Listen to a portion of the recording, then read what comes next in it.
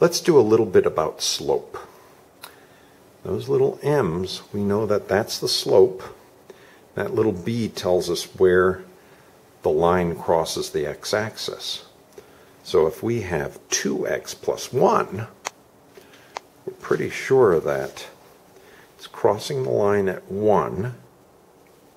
See, that 1 is going to pop up there. And the 2 shows us the slope.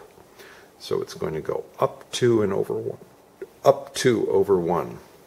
The reason is slope is the change in the y's over the change in x. And when you have a slope of 2, it means the y goes up 2, the x goes up only 1. That's positive. For some of you who like to review slopes, slopes can be horizontal and 0.